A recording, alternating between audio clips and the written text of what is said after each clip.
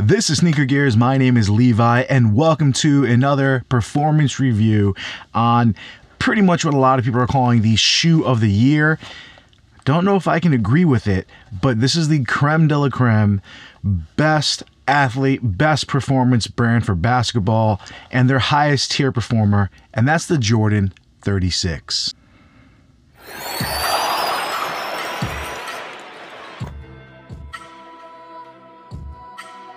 Alright, so I know there's a lot of other reviews out there, and I appreciate you guys watching this one. If you're subscribed to the channel, make sure to give this video a thumbs up. And if you're not subscribed, consider subscribing afterwards if you think this has helped you. Now, I do want to say that unlike most of my shoes, if I'm doing a review, I don't watch other reviewers, but I do want to give a shout out to Shay P3 Kicks. I'll put a link in his description below. Kick Doctor, Zach. I've watched a few other Soul Brothers just because it took me a while to do a review on this shoe because it's so polarizing. It has some the best stats and performance you can have in one areas, and then it's conceivably god awful in others. So with that all being said, I'm gonna break it down for you and hopefully help you guys out and see if this is worth your hard-earned money. So let's jump right into fit. Alright, so coming from someone with a wide foot, I did want to go over because a lot of people try to guess if you don't have a wide foot how it's going to fit. And with all due respect to all the reviewers out there, you don't know. If you don't have a wide foot, there's not much you can say. Just like if I don't have a narrow foot or a thin heel or something like that, I can't tell you. I can guess.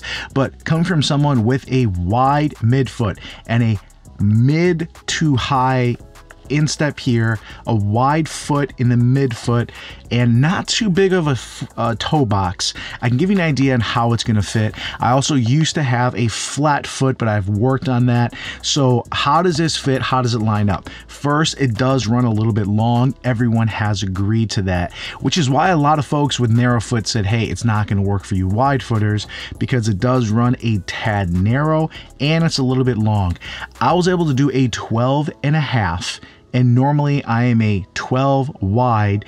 So for most shoes in basketball, they don't make a wide. I do a 12.5 and sometimes 13 depending on the shoe. I was able to do a 12.5 in this, and although I do have a little bit extra finger width there, I pretty much have a finger width from the toe, which is what you're supposed to have. You want to have room so your toes can splay. So having a little bit extra space, I know other reviewers said maybe there's too much space if you go up half a size. I had great lockdown. My heel was pulled back into the shoe. Fit was not an issue as far as length. Toe box is decent. If you have a wide toe box, you definitely have to go up that half size.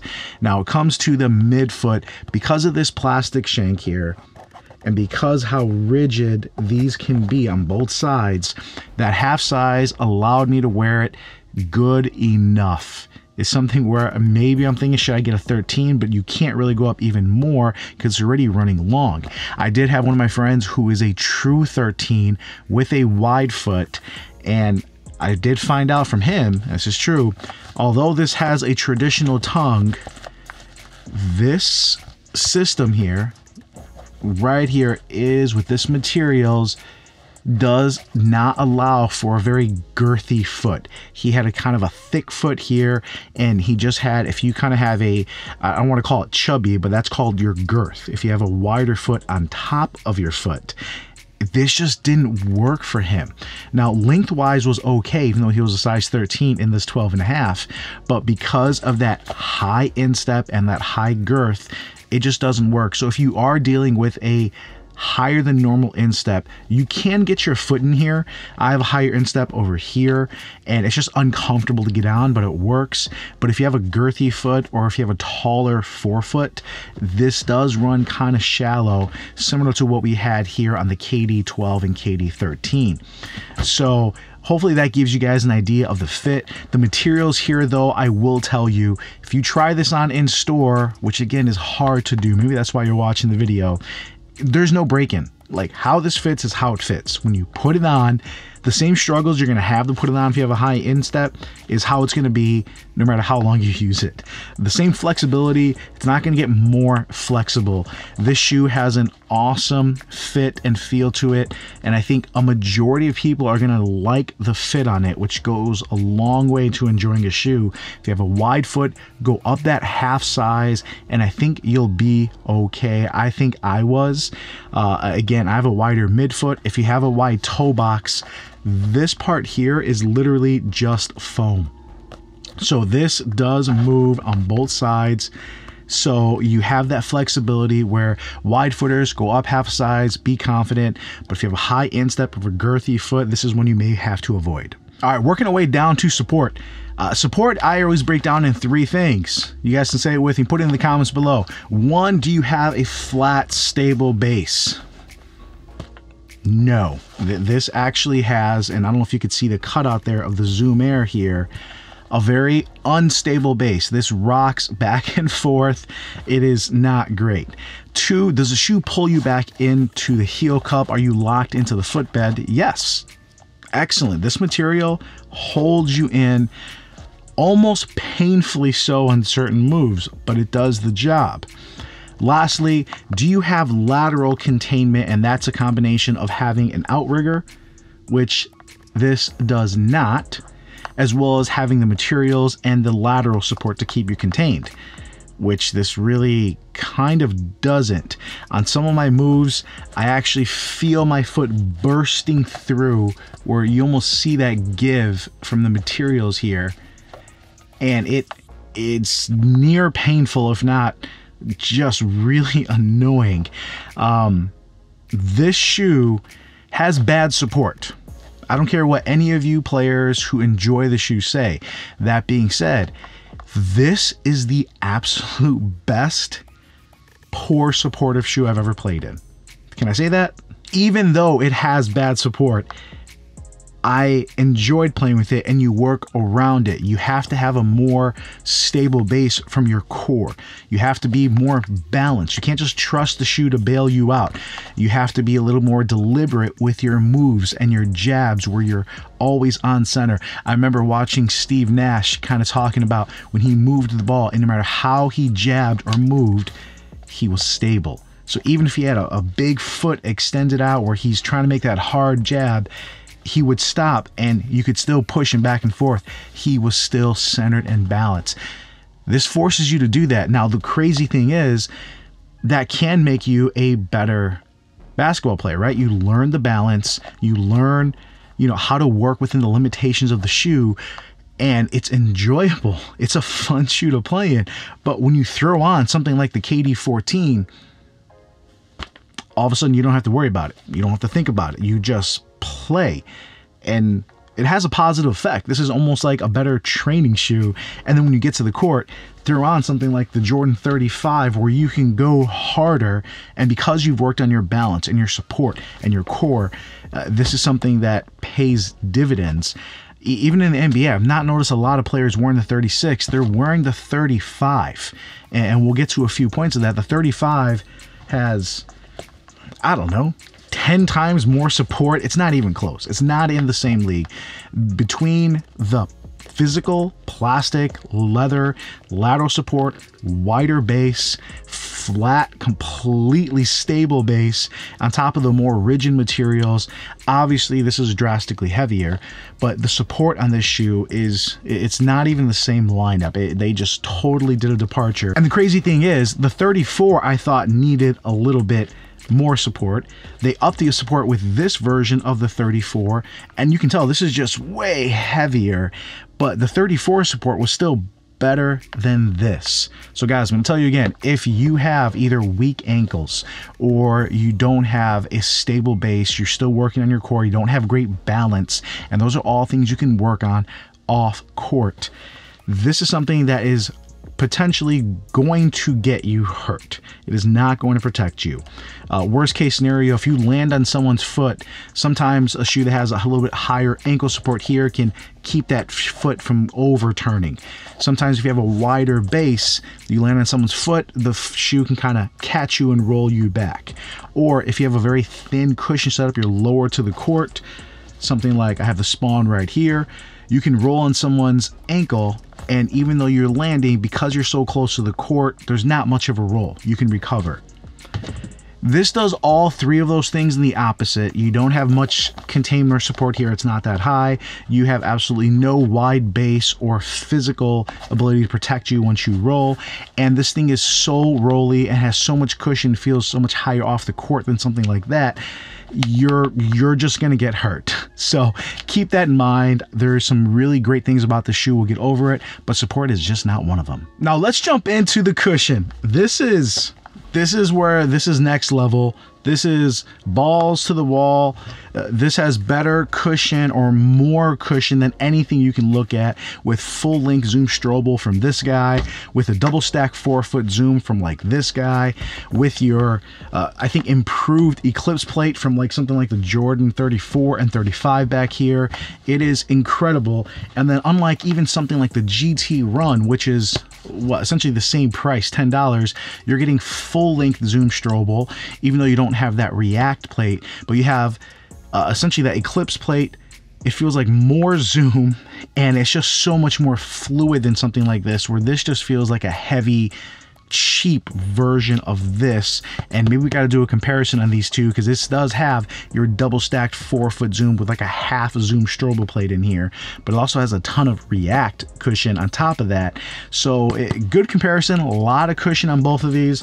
But this literally feels like you're playing on one of those, I don't know if you've seen those trampoline basketball courts.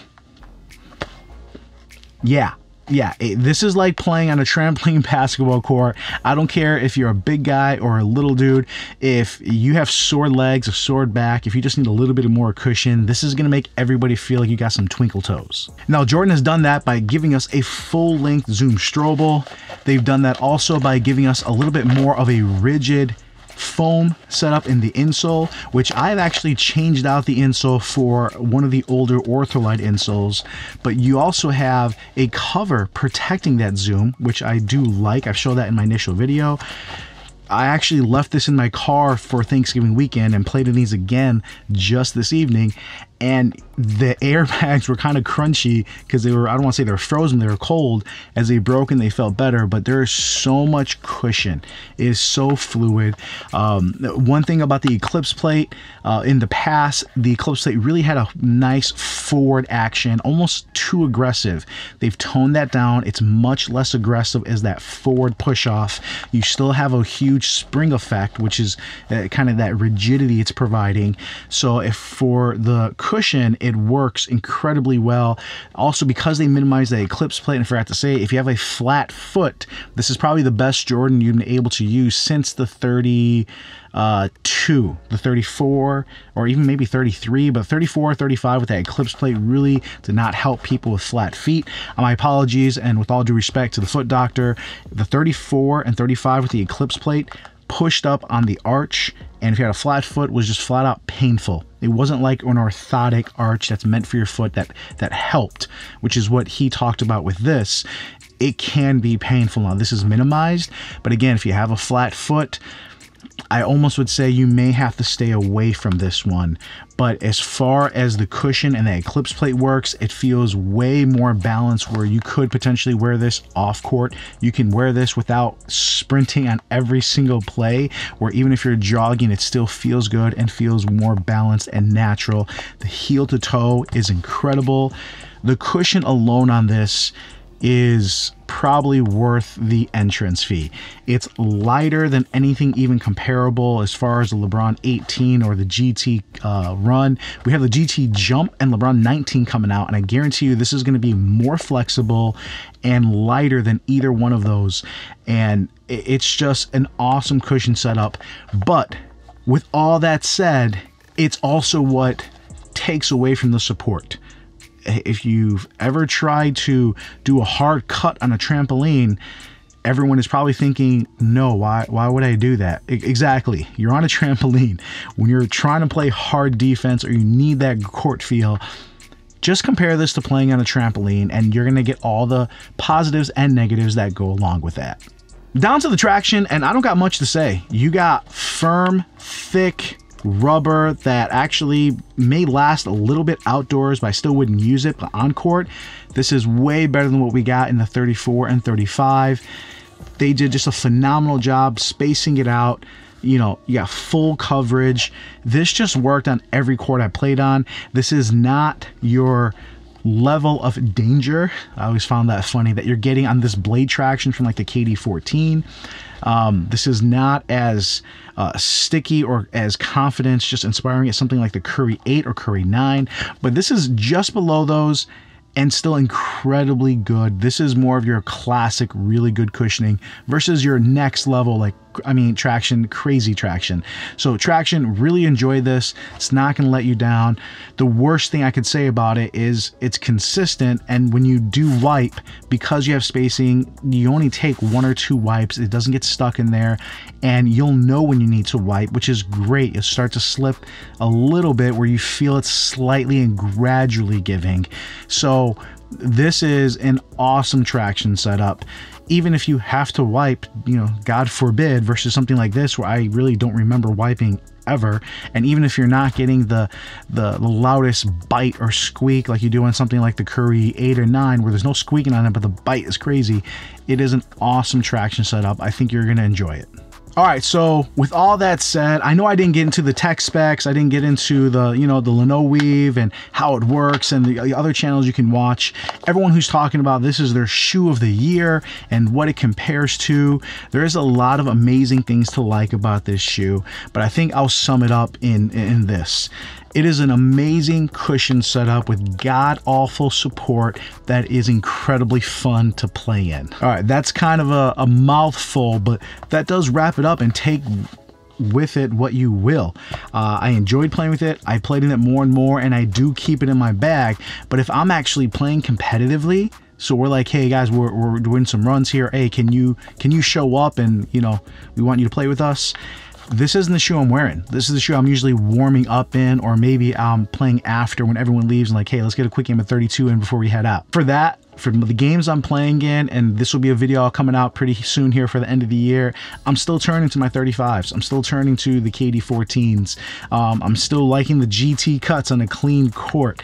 This is something that does not make it for me if I'm trying to play hard, because I know that support is just not going to be helpful to me. And again, that's also coming from a player that's 245, that I'm probably quicker than most of y'all. I do not jump as high as you guys. I'm almost touching rim, but I'm not a high flyer at just 5'10". I look like a middle linebacker, but this is something that is incredible for all my old heads out there, all my bigger dudes, wide footers. Hopefully you know what that fits, but if this is something you need cushion and you're at any level, any age, you got to check it out. Guys, girls, if you enjoyed that video, please give it a thumbs up. Let me know what you want to see next. I have a few unboxings I'm going to be doing, as well as end of the year videos, some top 5s, top wide footers, whatever we have coming up next. But I really appreciate you guys. Thank you for your support. Let me know in the comments below what you want to see compared to, say, other reviewers have done, or what other shoes you want to see it stacked up against.